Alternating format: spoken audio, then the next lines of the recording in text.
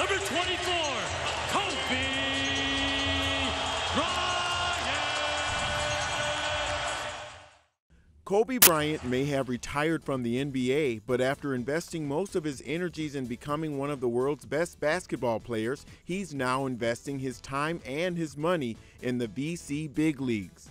Bryant, who just turned 38, unveiled a $100 million venture capital fund Monday for investing in technology, media, and data companies.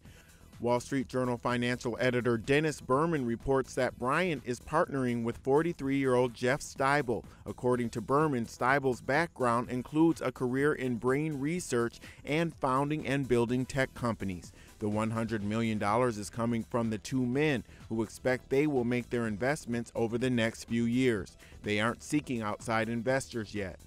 Their current investments include Derek Jeter-founded sports media site The Players Tribune, which Bryant has also written for, legal services company LegalZoom, and a home juicing company called Juicero.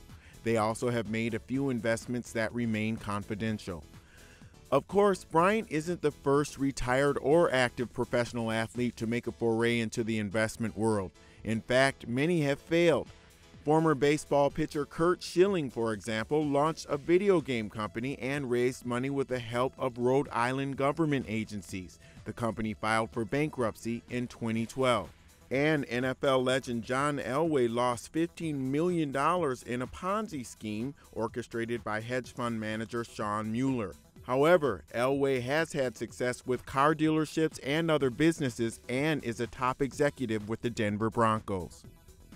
That said, another Laker legend, Magic Johnson, has boosted his net worth into the hundreds of millions of dollars since leaving the game in 1991, thanks in large part to partnerships with iconic brands such as Burger King and Starbucks, building businesses such as specially branded Magic Johnson movie theaters in overlooked urban areas. His recent investments include a stake in the Los Angeles Dodgers. Though Bryant is about as competitive as athletes come, he says that one of his main goals, if you believe him, is not necessarily going head-to-head with other athletes who have their own ventures, including Carmelo Anthony and his longtime rival, former teammate Shaquille O'Neal.